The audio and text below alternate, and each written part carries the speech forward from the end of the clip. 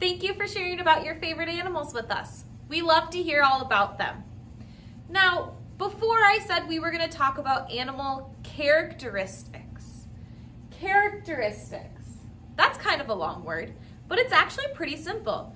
A characteristic is something about a person or a thing that makes them unique, that helps you so you can sort them into different groups. For example, a characteristic about the way I look is that I have long brown hair. Now, you might have long brown hair, and that means we have something that's the same. Or you might not, and that means we have something that's different. Everything has certain characteristics.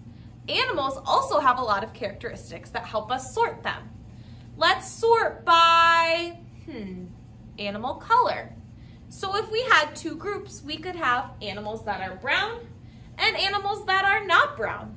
And we can sort them into those two groups by their characteristic of color.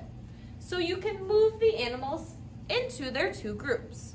We could also sort animals by what they eat.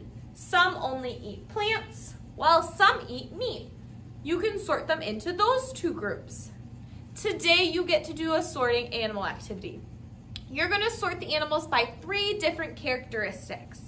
To do this activity, you're going to go to the next slide. On those slides, there's going to be 2 boxes, each with a different characteristic, and a lot of pictures of animals. Your job is to press the picture of the animal and drag it into the box it belongs based on its characteristic. Now, if it says this animal is really big, would you put a mouse in that box? Probably not, because mice are small. That's their characteristic. But an elephant is really big, so you would move it to that box. So today we're going to sort animals by characteristics.